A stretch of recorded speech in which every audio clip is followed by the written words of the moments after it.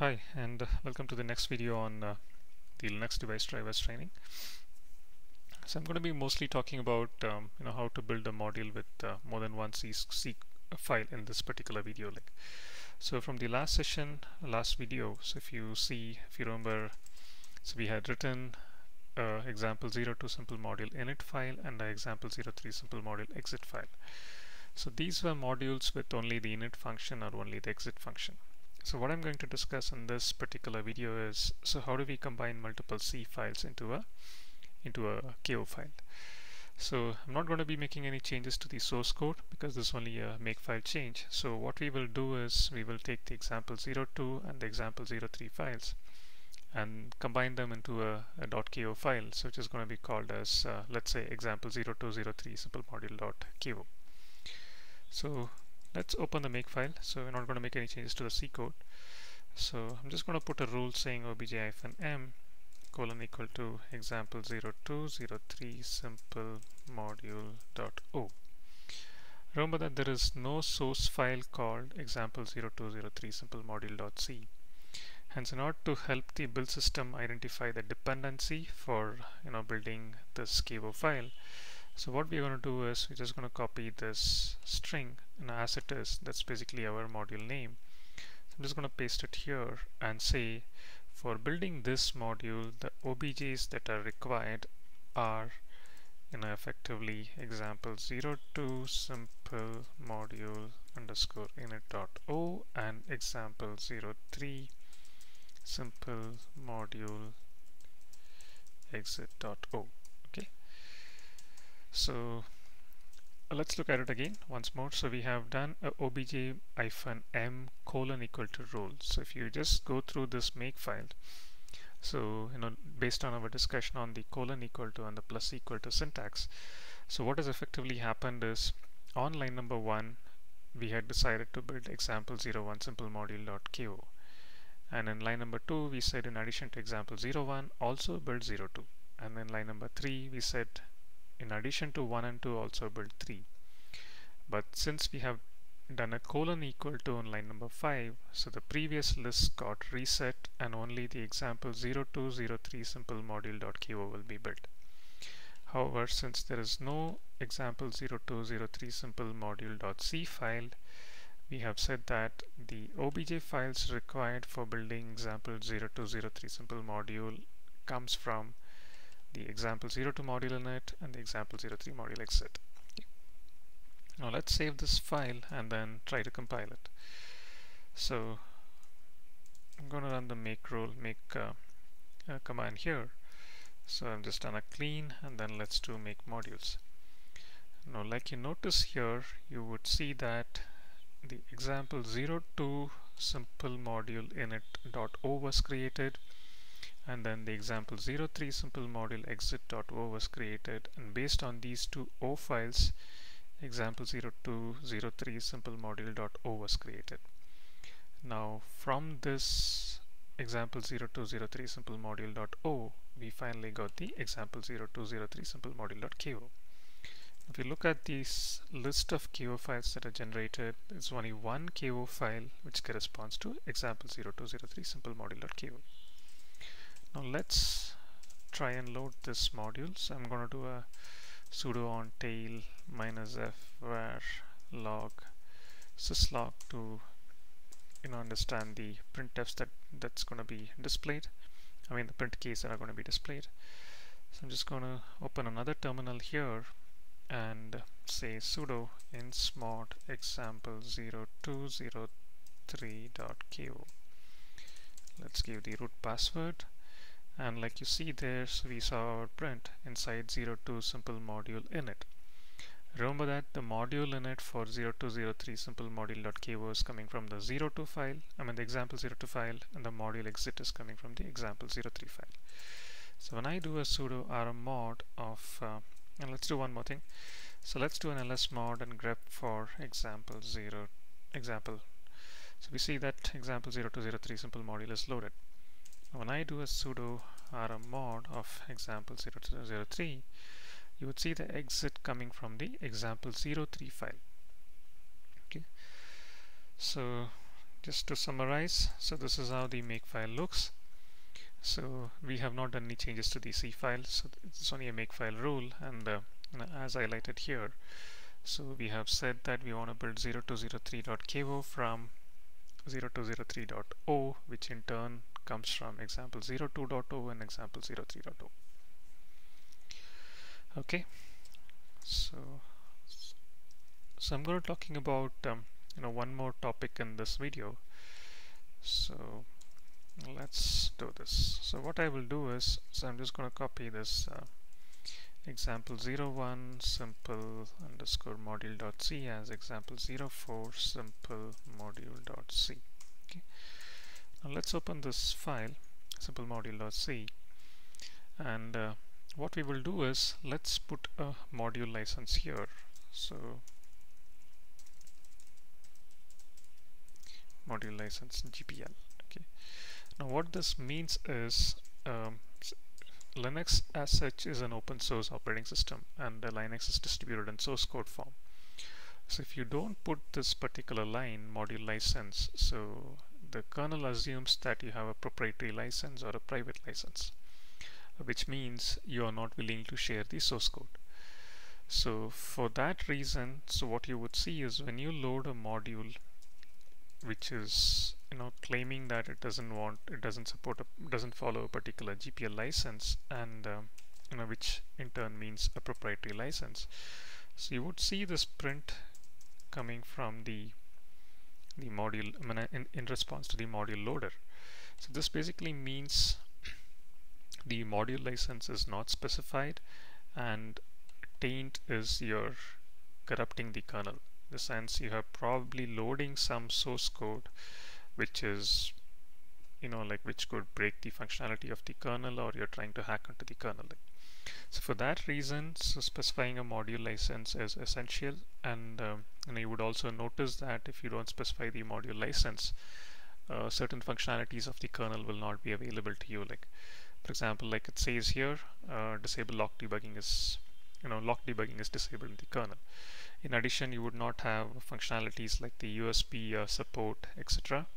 So you will not be able to write a driver when a USB client driver, so because the USB core functionality will be disabled if you don't specify the module license. Okay, so that's one point. So I want to mention here, that's module license GPL. And the other topic that I want to discuss is the underscore init keyword. Now remember that all these modules are basically loaded into the kernel space, and they occupy some amount of RAM in the kernel space. Now based on our discussion, the module init function is called only when the module is loaded into the kernel space. That is, insmod copies your module into the kernel space, that's the kernel RAM location, does the linking with the kernel, and then finally calls the module init function. So once the module init function is called, it is never going to be accessed for the duration the module is loaded in the kernel space. That is, the module init function is called only when insmod is executed, and it's never going to be accessed after insmod returns, right? So by specifying an underscore init keyword, so what we are indicating is, so this function is only required for the module to be initialized, and once the module is initialized, this function is not required to be present in the kernel RAM. So eventually releasing some memory of the kernel RAM, which can be used for some other purpose. So if you have any data structures, so let's do one thing. So remember that this is we have just renamed the 01.c file as a 04.c file. Okay, so I'm just going to make rename 01 as 04. I'm also opening the example1 file. So like you notice here, the only difference you would see between these two code is the presence of underscore init keyword in the example4 simple module.c file, and the example01 simple module.c does not have the underscore init keyword. Now let's see the difference of having this keyword. So I'm going to open the, let's do a make clean first, so that we can clean up our previous .ko files. I'm going to open the make file and add a rule for building the obj-m := example04 simple module.o, and I'm also going to build obj-m : example01 simple module.o. Okay, so we'll build example01 plus example04. Okay, now when I execute the make command, you notice that we have two KO files created now. Okay, so I'm going to load sudo insmod example01.ko, sudo insmod example04.ko. Okay, remember both these modules have exactly the same source code, except that the example04 module has an underscore init keyword. And now when we search for the list of modules loaded, and when you scroll to the top to the list of example modules that we have loaded, so you would notice here, so the first column is basically the module name that's loaded. The second column is the size in bytes that is occupied in the kernel RAM, and the last column is what are the other modules that are using this. Like you notice here, the example01 simple module is occupied approximately 12,536 bytes of kernel memory, and example04 simple module is occupied 12,468 bytes of kernel memory. So that's approximately, we have reduced the kernel RAM size by 68 bytes. So just by specifying an underscore init keyword in the module, and by removing the module init function from the kernel RAM once the module has been inserted, we have saved approximately 68 bytes here. Okay, so you can also have another keyword which is basically called, for example, I say, and I want to put a variable called let's say int count is equal to 0, something like this, and I'm going to say int index is equal to 0, and let's say for index is equal to 0 to index less than count and index plus plus. I'm just going to put a small print here.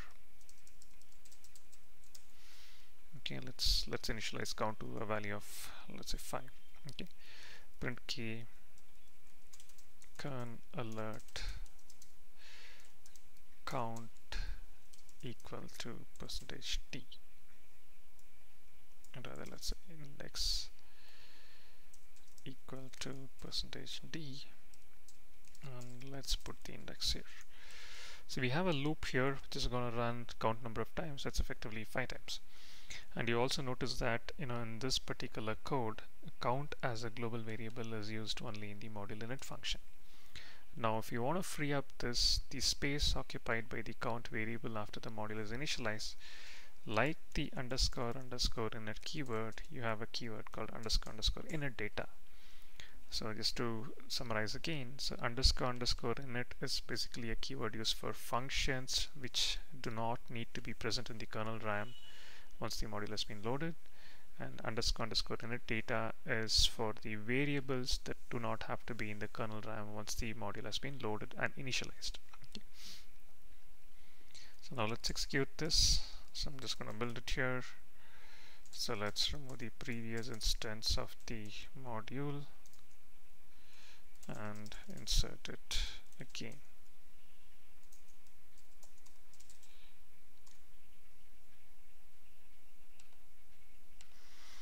Okay, so you would see that example 4 is loaded into the kernel space, and it still occupies 12468 bytes of memory in spite of having a variable in the code, and in spite of having a slightly bigger init function. That's because both the init variable and the init function got removed after the module was successfully loaded into the kernel space, and after it was successfully initialized. And I would like to mention one more point here. So let's try and bring in two functions. Let's call them example04 simple module function 1, which doesn't take any parameters, and int example04 simple module function 2, which also doesn't take any parameters. So I'm just going to have these two functions, print something. Okay. Now what we will do is, so I'm going to call one of this function example04 simple module function 1 in the module init, and also call the second function simple underscore module underscore function 2 in the module init. And I'm going to be making a call to example01 simple module function 2 alone in the module exit function. Now what I want you to understand is you can put an underscore underscore keyword to a function only if it is invoked from the module init. I mean, that is only if it is used during the initialization of the module. So if you consider these two functions, the module function 1 and the function 2, you notice that function 1 is being used only in the module init, which basically means function 1 is required only during the module initialization. So this naturally qualifies to have the underscore on it init keyword. However, function 2 is used in both the module init function and module exit function. So this should not have an underscore underscore init keyword. If you put an underscore underscore init keyword to this function, so what effectively happens is the module function 2 gets removed from the RAM after the module has been initialized. So when you eventually try to remove the module, and since the module exit code is also making a call to a function which is not present in the RAM now, it's going to result in a page fault and the kernel would crash. Okay, so just to repeat, so the underscore underscore init keyword can be put for all the functions that are used only during the module initialization, and they would be removed after the module has been initialized. Okay, so I'm going to stop this video here, and we'll again discuss in the next video. Thank you.